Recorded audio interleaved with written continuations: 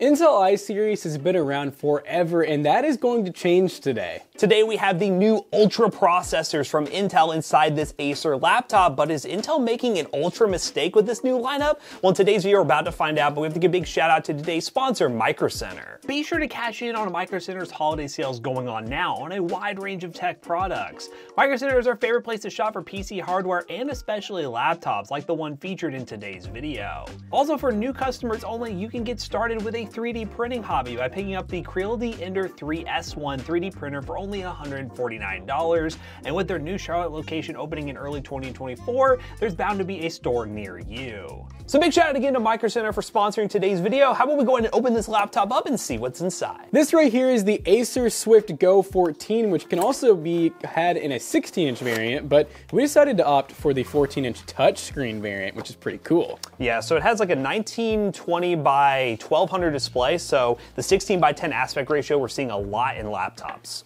Yep, so we got some quick start guide stuff, we got some warranty stuff.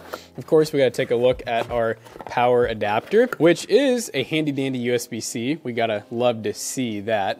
And then we also have, let's see, what are we looking at here? 100 watts. That's a weird number. Normally you're used to seeing like 120 or 95 or 90, but 100 watts even.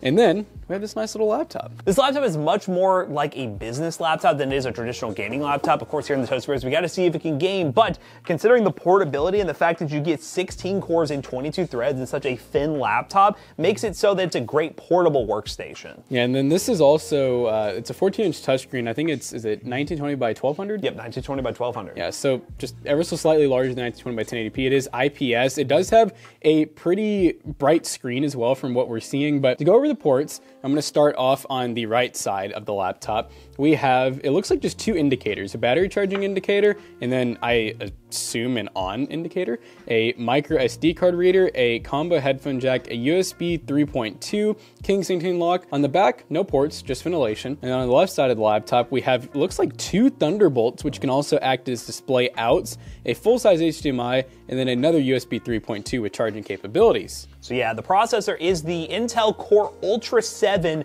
155H, which is a, well, mouthful. It's a little bit different compared to the Intel Core i7, like 12600K or anything like that. We're going Ultra instead of i-Series now. And they only went this route for laptops because, well, they just did the refresh of 14th gen for desktops. So imagine the 15th gen series of desktop CPUs will probably run the Ultra naming scheme. One thing about this laptop that's really cool that kind of makes it stand out as being like a productivity laptop is the fact that it has a 1440p camera, which you don't really see good cameras on almost any laptop. So I'm excited to do the webcam test on this one. All right, 1440p webcam test incoming. All right, hit him with a ruh. Ready? 3, 2, 1. Testing out that noise suppression. And of course, IPS display, just a really nice overall display. It does have a backlit keyboard. Dude, that is so wild having an animated display just come pre-installed. It looks like Starfield.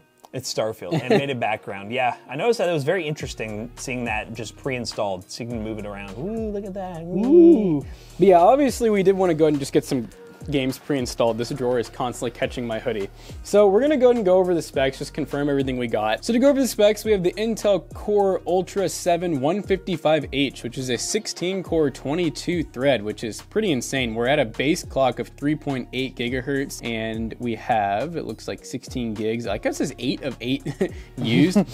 So it's showing that it has 2 gigs in each slot, but I do think from the research we did that it's just soldered RAM. Yes. 6400 megahertz, which is really fast for laptop RAM. We have a 1 terabyte Gen 4 SSD. Here's our Intel Arc graphics. I don't know what NPU means because the Intel Arc graphics should be the integrated graphics. Yeah. There is no dedicated GPU in this, but they're calling all the iGPUs in here Intel Arc. Intel NPU. I'm not really sure what that means, so we'll have to do some research. I think Matt's literally looking it up right now. Oh, so it is like a efficiency GPU. So we have the Intel Arc graphics for more demanding loads, but the NPU is the graphics for just being inside Windows, just doing stuff. Well, there we go. We all learned something today, hopefully. But yeah, so the specs are looking pretty good. The touchscreen appears to just work fine out of the box. I mean, it's looking pretty good. I'm liking the IPS display, you know, no pixelation or anything. And I assume we're just 60 hertz. Yeah, I think it should be, but we'll confirm. So yeah, it's just a 1080, not 1080p, it's a 1200p 60 hertz display. and I think it'll still look pretty decent for gaming, but that's not really what you're buying this laptop for. Typically, that's just what the Toasty Bros do, we game. But we also are going to be running 3D Mark, so we can actually see how these new Ultra CPUs slash APUs really compare to Intel's old i series at this point. Yeah, and the iGPU supposedly should compete with like a 680M or 780M level graphics, which we've seen in a lot of mini PCs. So if we get decent performance compared to that in this laptop form factor, it's cool to see at $1,000 it can be a good workstation laptop with a little bit of gaming on the side. But yeah, I guess we'll just dive into gaming first and then get to some 3D Mark testing. Alright guys, we are playing Overwatch 2 on this Acer Go laptop, and I'm gonna hope that we get some decent FPS here, some decent gameplay. So we are gonna be running some lower settings because, of course, this is a laptop that is not really targeted towards gaming. So we're basically running max FOV. We have just the 1920 by 1200 resolution. It is only 60 Hertz, so you can't go any higher than that. We're not using like any upscaling or anything, so we just have it at 100% the stock res, which honestly would be a great idea to lower. And then we're running just low settings. So we're just trying like the stock resolution, no upscaling, downscaling, nothing, just plain Jane. Yeah, I mean, obviously, the idea of this laptop is portability. I mean, you don't really get gaming laptops this small and compact, so if you can do a little bit of light gaming on the side, then you do have the benefits there. But yeah, we'll be running 3D Mark with the normal time spy, which allows us to compare across all our systems. And then we'll also be running one that's designed for iGPU, so you can compare at home to a 680M or 780M. I'm a trap queen. She my trap queen. Hello. Oh, we're gonna try to set the render scale to auto. Not that it was like, you know, bad or anything. I just think maybe we could get some better FPS here. So we'll let this go down as low as it wants. Not a major difference. It's definitely a very chaotic game for esports title standards, and still dipping below 60, which isn't ideal for very competitive gaming.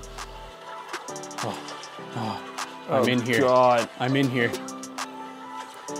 No. No, team, please. Oh.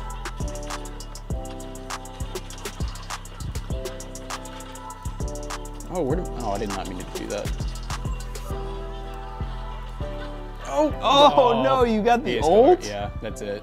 And your team is all dead. Well, it was a short run, but, you know, we at least got to see what this ran like. And even trying to do, like, dynamic render scale really didn't seem to help much. So you might honestly need to actually go in and physically lower the resolution in some games. Play of the game. Play of the game. Let's just see what Fortnite can do. All right, guys, we are now in Fortnite, and we are currently running 1080p, well 1200p, 60 FPS frame rate limit performance settings, medium view distance, low textures, and hopefully we can get close to a locked 60 FPS. Now, from what I've been seeing with the launch of the Ultra 7, there is a 165H version or a 165H version that might be better overall compared to the 1155H, so you might see some more like improved gaming performance going that route versus going this route. But yeah, we're getting close to the 60 FPS, but definitely having some stutter here and there. Let me out that window. Please, thank you. But yeah, I'll probably try some render resolution scaling here as well and see. And it also depends on the model of the laptop you get. This Acer model may just be much more focused on pushing better like workstation level task performance, and there could be other ones that allow that iGPU to stretch a little bit further power wise. Better ingredients. Better ingredients, better pizza. I'm gonna die. Oh, good God, Peter. Leave me alone! No! Come on, Peter, you're done. Yeah.